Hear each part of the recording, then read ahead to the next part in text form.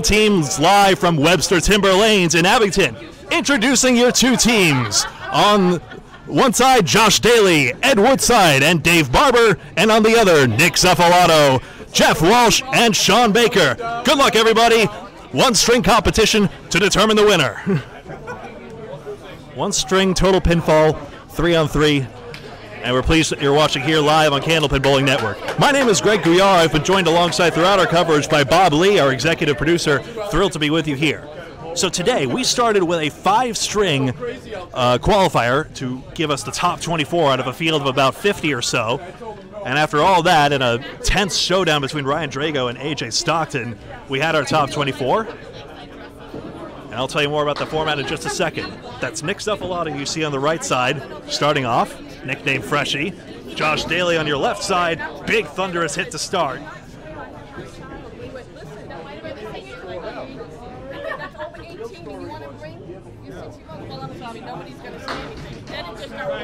Good sticks for Freshie, nothing doing.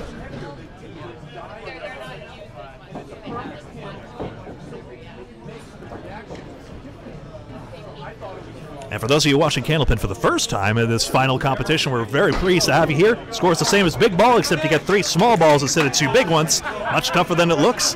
And any pins on the plate stay on the plate and can be used as live wood, which adds an infinite amount of possibilities in this game, and that's why we love it here in Northeast North America. 10 and a 9 to start. 10 boxes to determine the winner of this competition. Previous winners were Justin Lyonnaise last year, Craig Holbrook, and Lou Gacharna. Josh Daly punches out the 2-pin and the 8-pin. That's the half Worcester.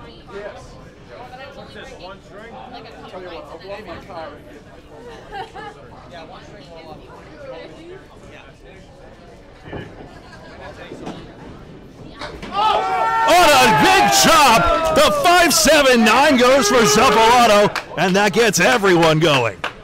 Daly put a good bit on that as well, but nothing doing.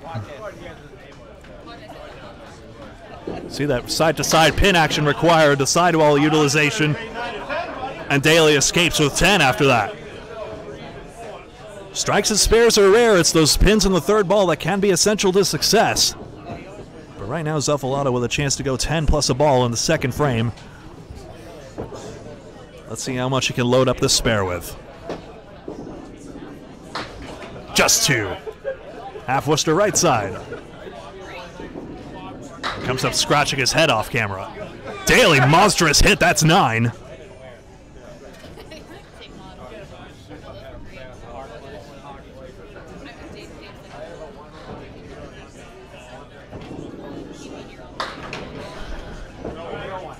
Zuffalato crossed over on his hit. Daly spares. Single pinner goes, and that's the first mark for that side. So the team of Daly, Woodside, and Barber.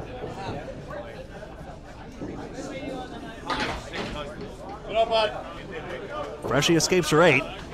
He's been fighting the pins all day and doing very well with it, all told. Looking for his first bona fide leave.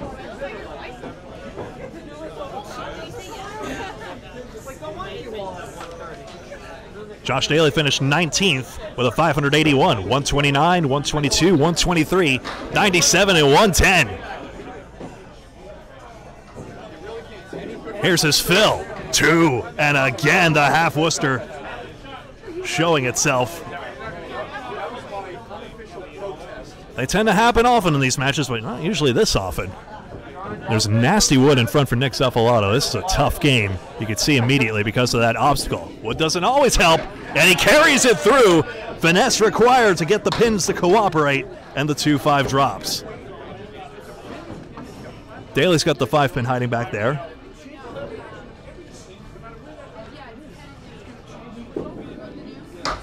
And oh, hit the wood behind, and nothing goes, so only 6. Daly's throwing 45 and 44 miles per hour on that last series. Freshie was throwing 35 and 34 miles an hour on that last. Thank you, Bob. Zuffalato had a 588 in qualifying in 18th place. 102, 126, 103, 141, and 116. He gets up to 48 through 4 with that spare drop of 8.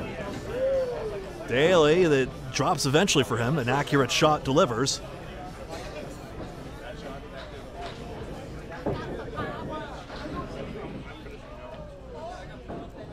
Split for Duffalato to contend with. Can't pick it up this time. One miracle's all you get, I suppose. Daly again! Converting both of his good leaves. One string to decide it all.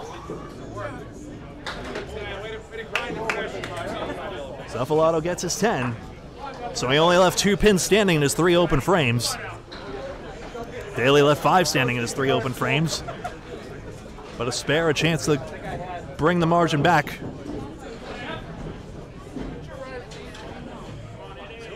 Give you the lay of the land here. You see the 3-man teams on your screen.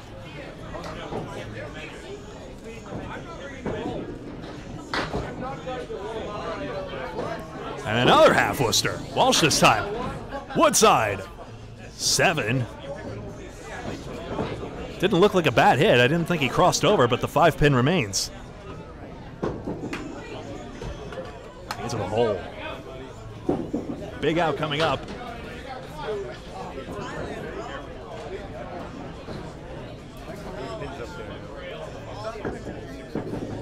Walsh goes the other half Worcester, and it's 4.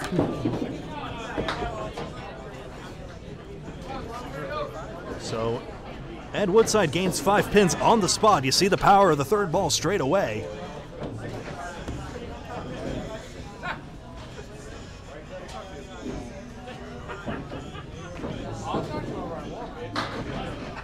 Check mark right side for Walsh. Woodside accurate again. He's got to leave. 2, 4, and 7. Keeping track of headpin hit statistics as well. Just wide of the check mark. Woodside carries, yes, off the wall. 2, 4, sidewall 7. See you later. Even spares are big in this game. Good out.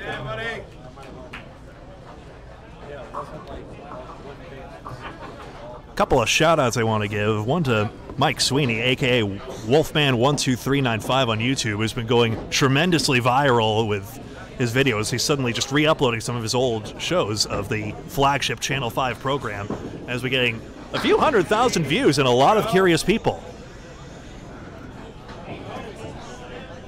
Woodside spare fill. So congratulations to Wolfman12395. I want to encourage anyone who hasn't had the chance yet to subscribe. Woodside got 5 on the head pin.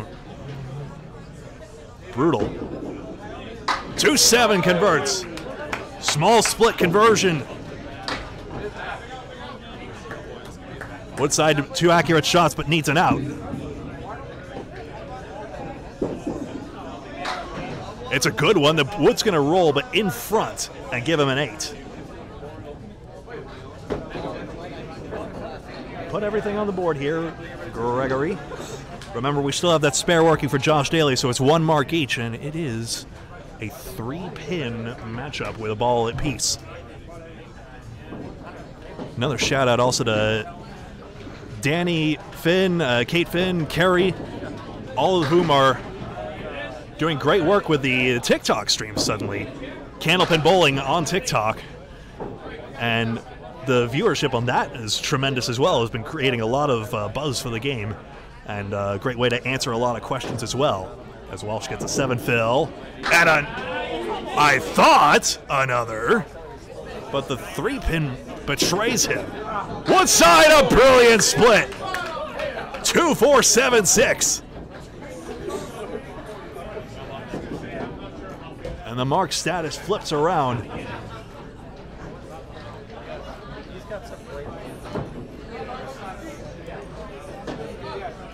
Mark that on my screen here.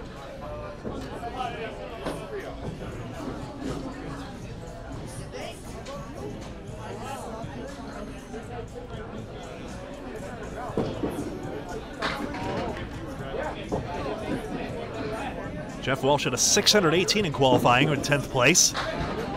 Woodside drops 8, 50 through 4.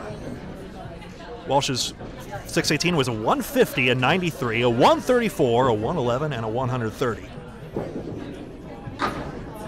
He does not spare. In hiding back there, Woods, the helicopter's not going to come across.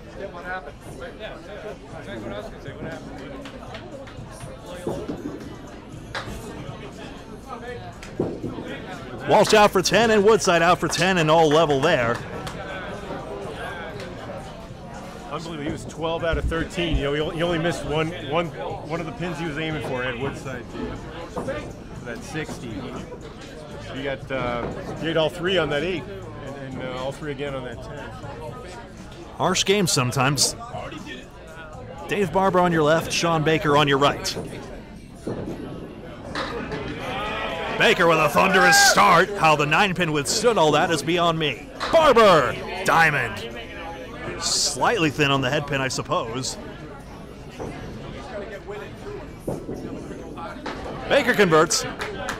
Single pins are not a gimme in this game, but relatively simple for the sponge. That's a big swing against Barber, who does convert the 9 at least.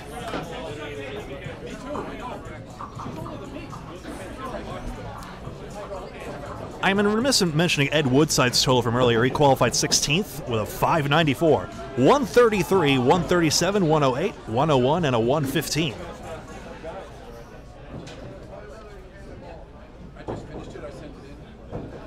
Baker, head pin, ay, ay, ay. 4-7, 9-10. Wood in front, maybe his salvation. Where have we seen that before? Dave Barber, 2-4-5, triangle 2. So Baker a mystifying 6 on his spare fill. Here it comes, has to spin the wood somehow. Left side! How does he do it? What cheat code did he enable? Barber puts a bit on it and the 5-pin won't go.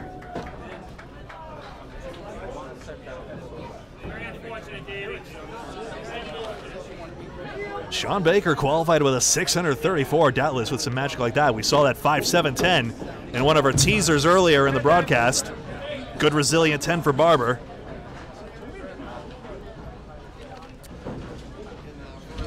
Baker had 130, 131, 117, 110, and 146. Dave Barber qualified second behind Tim Douglas. Barber had a 124, 123, 136, 125, and 155. The spare fill is 6. Back-to-back 16s.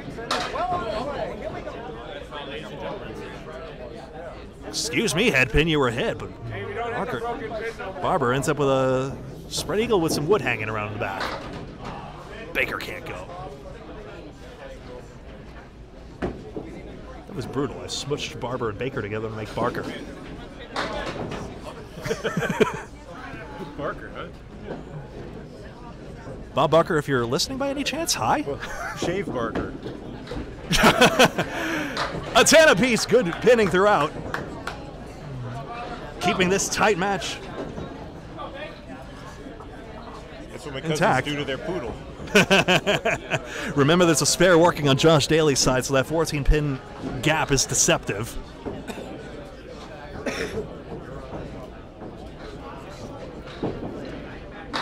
I may have the wrong score up here somehow. I'm missing a pin for Sean Baker, 43. That's correct. Scores are now correct as you see it on your screen. Sean Baker, there's an 8-pin hiding as well, so the side saddle triangle will not go. Chester Cove special for Barber. Headpin just left. Suppose so. All right, double wood. Baker does very well to collect that. It's trickier than it looks to collect the pins. Easy on a full rack, as they say. Pickup of 2 in the process. Come on, Davey. Lead is 17. That's correct. 1 ball coming for Josh Daly on the board. That's right, Bob. 1 ball coming. That pin is 7.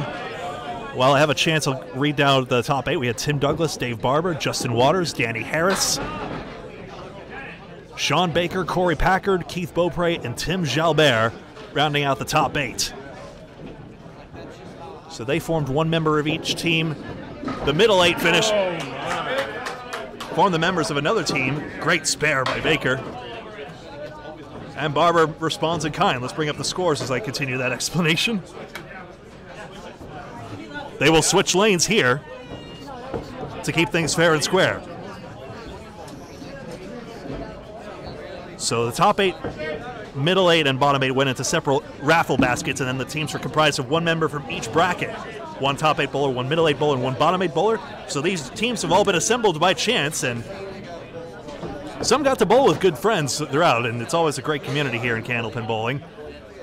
You see the reactions to the live drawing also here on Candlepin Bowling Network on Facebook and YouTube. This is Josh Daly on that spare. He's been sitting on it for a while, and he delivers 8 with the 8-pin hiding back there. All right, so lead is 9 now, and both teams have a spare among those anchor bowlers. Difference of a mark. Zuffalato is wondering how in the world he only took out 4 despite the head pin hit. Perhaps he crossed over. I missed the angle. Daly goes straight back. A bit of wood to help, but accurate nonetheless. Above all. Zuffalato again accurate and again mystifying non-action from the pins.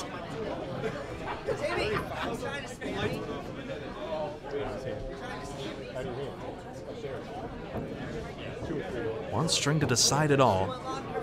Remember, box in hand, so Zuffalato's going to get at least 8 out of this. Keep it 8. So an immediate 2-pin pickup there. And you see the gap narrowing with a mark in hand, so Josh Daly has the chance now to virtually tie this match.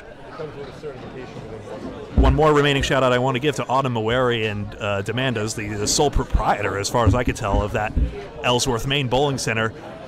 She's inherited a lot of aged equipment, and she's done very well with it. And she just had an article in NPR. What a strike by Daly. Thunderous. No sidewall action or anything on that 45-mile-an-hour heater. Thanks, Bob Lee, with the radar gun. Zuffalato responded with a similarly explosive ball. What does he have to do? So an NPR article featured Autumn Mawari's Demanda's Bowling Center. If you have the chance to check it out in Ellsworth, Maine, some patience is required with the old equipment, but I tell you, it's a fantastic story of one owner's resilience to keep Candlepin Bowling on the map, especially up there in Maine. We always appreciate Maine and Eastern Canada. Even though we're based here in Massachusetts at Candlepin Bowling Network, we appreciate you all. And if you haven't had the chance to check out the NPR article, you definitely should. It came out just today. $10 for Zuffalato, 76-7. Tim Shalbert is giving him the business for some reason. We have a lead change. Yes, we do. House a strike. Daly hit the head pin too full. Second ball coming up. Ah, Freshie, let's go, bud! That's Sean Baker shouting encouragement. Here he comes. Head pin, he's full. The 3, 4, 6. Second ball, Daly. Too wide, but got 6.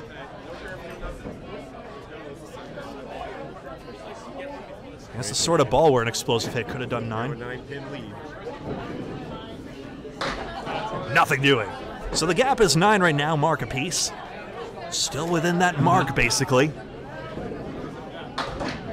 And a great out by Daly off the wall. Tremendous.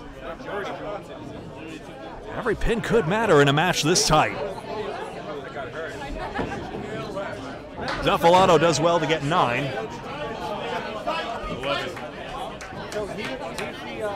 The lead is 10 by my count. Indeed, mark apiece. Pinning is relatively level. 11 pins lost by Team Dave Barber, highlighted in green on our screens, and 12 pins lost by Team Sean Baker, highlighted in red on our screens. 1, 2, 4, 10.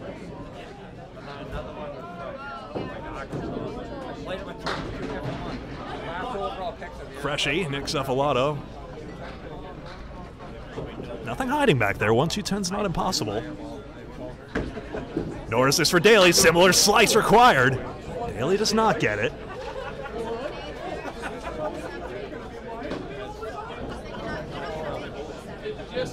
Zuffalato just wide. Headpin tips anyway. Not into the wood. Daly trying to split the difference, excuse me. How did that not get anything? 8, 109 through 9. Freshie's got that. That's fair and good. 95.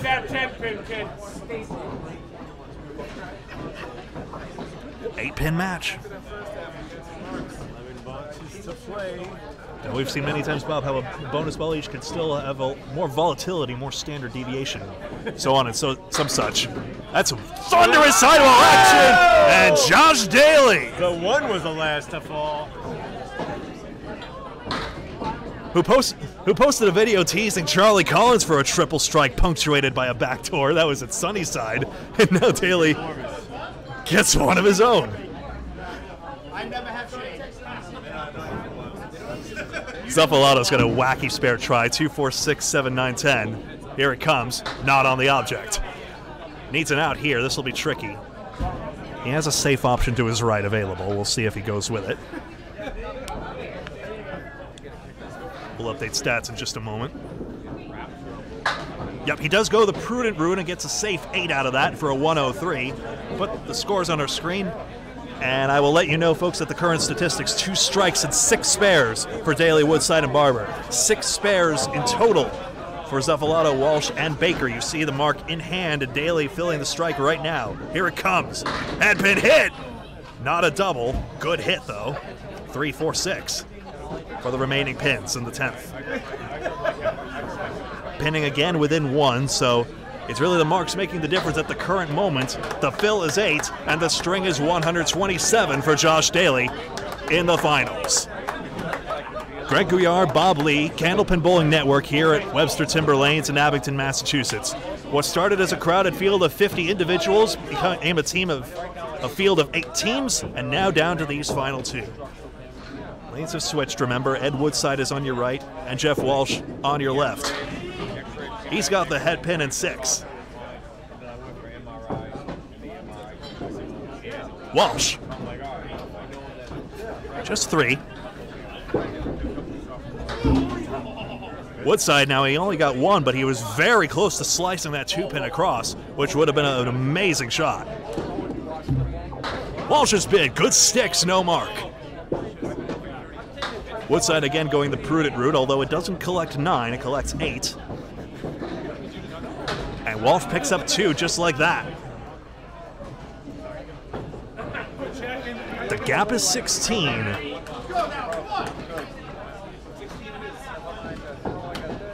One string to decide it all. We're going down the stretch. Woodside, 5-9.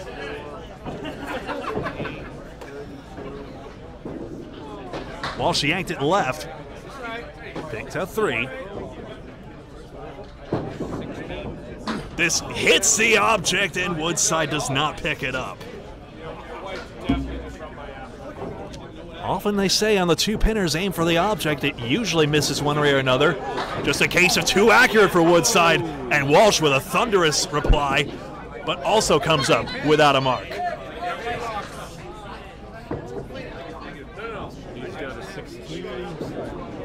Walsh picks a pin up here. 15 is that?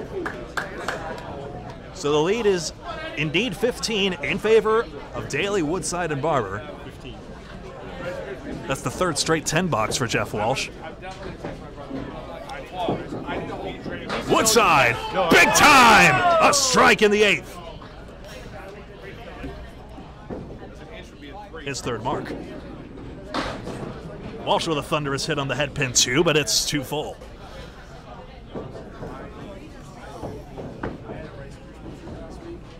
See both of these bowlers in the Friday Night Pro League. Walsh with Riverside at Amesbury, and Ed Woodside with Central Park Lanes, East Boston.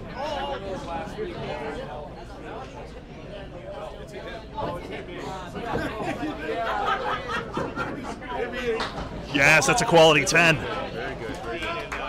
4th straight 10. Walsh disappointed to only have 80 through 8, but he's keeping pins. Eddie's going to bring that lead under 10 with a fill of 5 or more. We got to expect 8 or more out of that from a pro bowler. 8.1 average strike fill. Here it comes. Woodside got a huge hit. Did he tip it all? The 4-pin will not go. 9 on the first. Walsh, decent action. This will be a difficult slice. 1, 2, 7, 10. Woodside collects. Spare on strike. Lead is 5. 1, 2, 7, 10, and the wood goes. A little love tap from the wood into the 10. And Jeff Walsh breaks through. He had one mark previously. The gap is 25. Lots of marks all over the place. Here's Woodside's. Head pin, 6.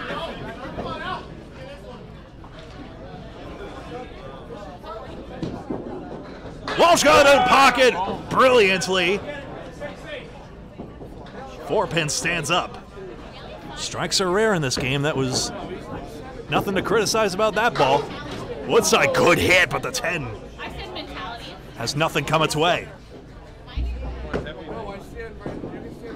Walsh gets the single. That was a clutch moment. A lot of pressure riding on that shot.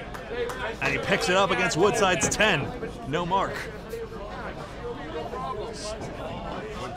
Woodside checks out with 123. Walsh is 109 and a ball. Gap is 22 minus this.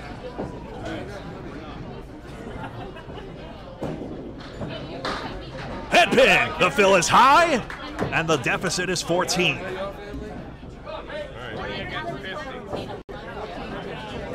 Let's get a lay of the land. We are going down to the final 5 boxes, folks. Please like this video if you've been liking it.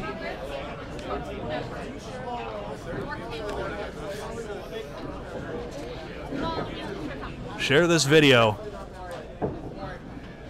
We're in for a good one. Both on spare fills. Barber's got 6.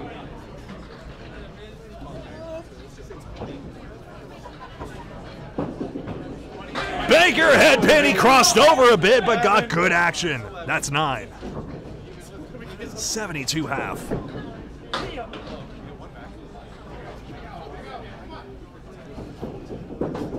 Baker, big mark. He's got it, and this match tightens up. And immediately 3 pins left standing by Barber. Here we go, folks. So just like that, I'm confirming my scores. 127, 123. 11. Yep. It was a monstrous spare. 3 pins left standing. For the lead. Good count, it's close. There you see it. 2. The gap is 2. I dare not say it out loud. I do not want them to hear me. But we're on a tightrope now. Here we go. Barber missed the head pin. Baker spare try, hit the cap of the wood, and it doesn't go. Needed to be right on that. And he teases himself a bit over it. Barber got 10. Well, now we're going to come down to the razor margins here. Baker needs this. It's accurate. 10 box. The gap remains 2. Excuse me, I need to enter this incorrectly. That's better. Yep, the gap remains 2. The pinning gap is 5. Zuffalato, Walsh, and Baker have left 5 fewer pins standing, and that is creating the difference right now. 14 to 19. Here's Barber, head pin. 2, 4, 6, 10. Better check that. You see 1? Oh, yep, we have a score correction. It is a 1-pin match, excuse me. Look at this pin go! So, major score correction, folks. It is a 1-pin match. Barber did not collect, nor Baker. We're going down to the final 2 boxes. Baker needs these pins. That's the only thing I will say. Yep. Against a Barber 10. Baker gets it. A slice is beautiful, even though it only results in 9. The gap is 2 if I'm doing my count correctly. 330. 328. Yep. Diamond. If nothing, top tips for Barber. We're coming down to the nitty-gritty, folks. 2 boxes to go. Baker's hit. The 5-pin is there. He actually doesn't hate it because the wood is nestled between the 5 and the 8. And that's why you saw the traffic direction. Barber. Back pin goes!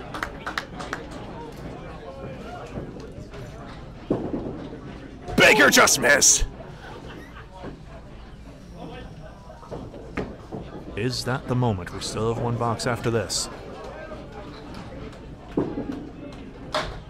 The out is too bad. He was on the object pin but didn't carry the wood.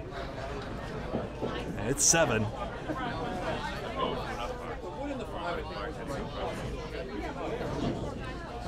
If the fill is at least 6,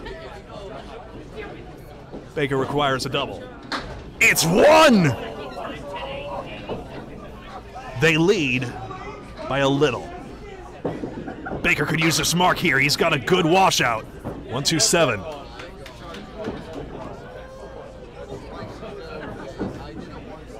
I'm confirming a million times over. I have the score correct. Here's Barber trying to mix the pins together. 6 tips. 4 does not.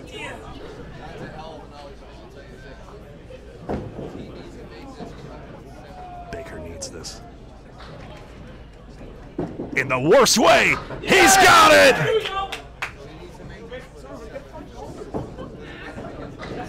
Baker goes 11. Barber does not get the pin. It is 9. He checks out with 100.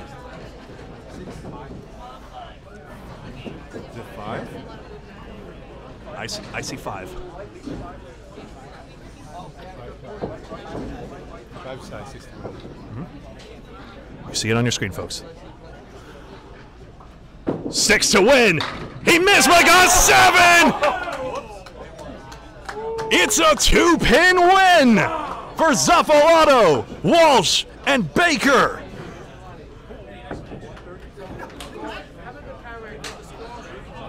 And folks, that brings this match to an end. Nick Zuffolato, Jeff Walsh, and Sean Baker, your winners by 2 pins. Josh Daly, Ed Woodside, and Dave Barber, valiant runners-up with 350. You see the scores on your screen. The statistics: 3 strikes and 8 spares for Daly, Woodside, and Barber. Just the 10 spares and 0 strikes for Zuffolato, Walsh, and Baker. It was, in fact, the pinning itself. 18 pins left standing for Zuffolato, Walsh, and Baker, and 20 pins left standing for Daly, Woodside, and Barber. Bob Lee, do you have anything else to say at this point? What a day.